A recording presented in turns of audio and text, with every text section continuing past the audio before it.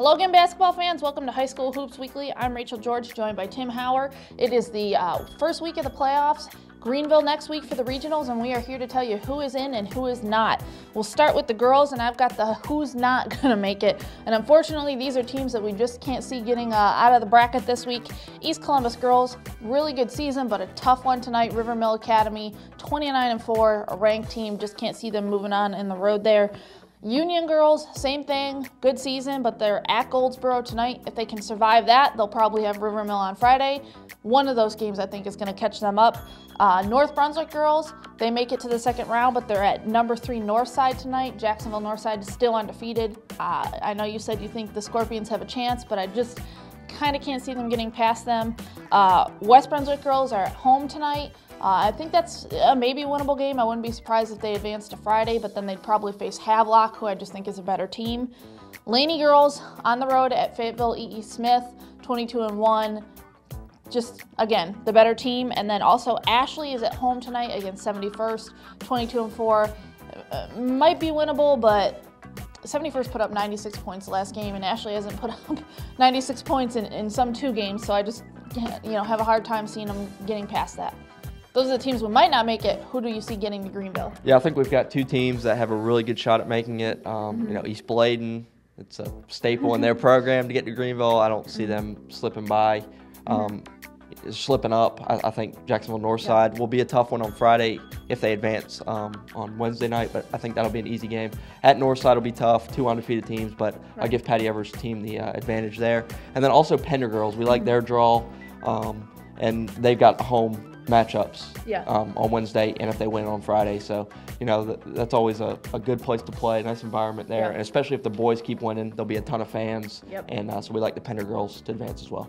Absolutely, and as you mentioned, Pender could have a 1 seed on Friday, but South Rob coming out of the Three Rivers Conference, I just think Pender's faced better teams, beaten better teams, so we'll see how they do. The boys' side, who's not going to make it? Yeah, we don't think West Columbus will make it. They've got Raleigh Charter on Wednesday night. That'll be a tough game. And then if they somehow get it past that, they'll have Walsh Rose Hill or Goldsboro, 2 just tremendously athletic teams. And, West Columbus has some good athletes, but I just don't think they can get up and down with those 2 teams. North Brunswick boys, they'll have a tough one. They'll be at Clinton, another team with a ton of athletes. They'll just keep sending kids in and just try to run as much as they can. And then Hoggard boys, probably the toughest matchup, up at Terry Sanford, coached by their former coach, Bill Boyette, played in the state title last year, undefeated, ranked number 1 in the state. If anybody can get it done, it's probably Brett Queen, because he's a tremendous coach and he can game plan. He'll know Bill Boyette's system, but I still don't see it happening. Yeah, just not enough horses this year for Hoggard. So who the boys that are going? Gary Battle's going to have double duty, we think. I think the Pender boys probably have a better shot than the Pender girls. 25-1 will be at home throughout the week. Matchup potentially with Red Springs. It should be on Friday, the 1 seed out of the Three Rivers as well. I just don't see anybody who can keep up with their speed or their size. There's nobody in 1A as big as them. Maybe we'll get to Winston-Salem Prep down the road and see what they have, but definitely no one can keep up with that. Walsh Rose Hill is kind of a question mark for me. If the Bulldogs can beat Goldsboro on the road Wednesday, I say they're in. I don't think there's anybody that they'll face on Friday who's better. This will be the tougher game for them. And then also, I know you were a little bit skeptical of this, but West Bladen, saw them play in the Walkmont Championship, and they, as I said, they're the New Hanover of 2A. They've got athletes just everywhere on the court. If they can play well and stick to Coach Cross's defensive plan, I think they'll be okay versus Clinton.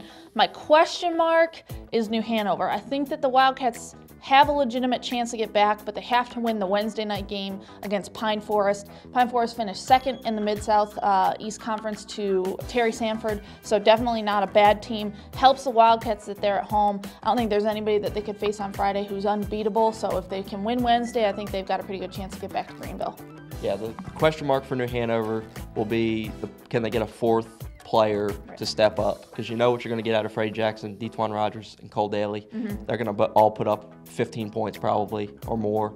You got to get that 4th scorer, and if they can do that, I think they're good. Well, we will see. We'll be back next week to, I guess, see how accurate we were and discuss what's going on in Greenville. But for this week, for Tim Hauer, myself, Rachel George, this has been High School Hoops Weekly on StarNewsOnline.com.